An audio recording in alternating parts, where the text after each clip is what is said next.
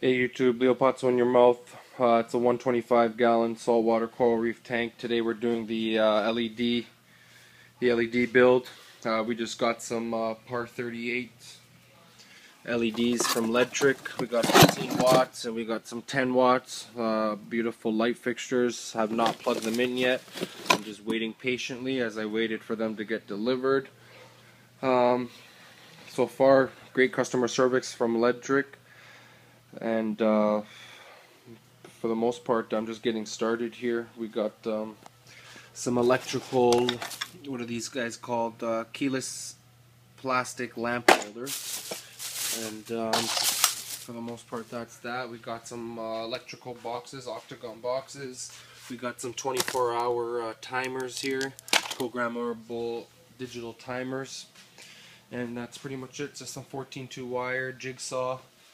We got the hole saw there. We cut the plywood rough measurements are 15 inches by 72 inches. That's the size of the tank, or that's basically the size of the light I need for the tank. Just some electrical tools here, electrical pouch that we need.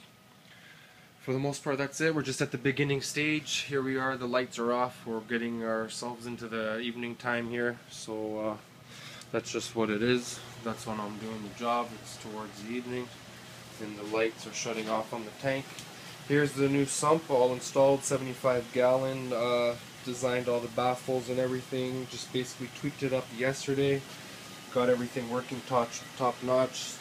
Still adjusting the salt level. I got to raise it up a bit and do some more water tests and changes and just play it by ear one day at a time.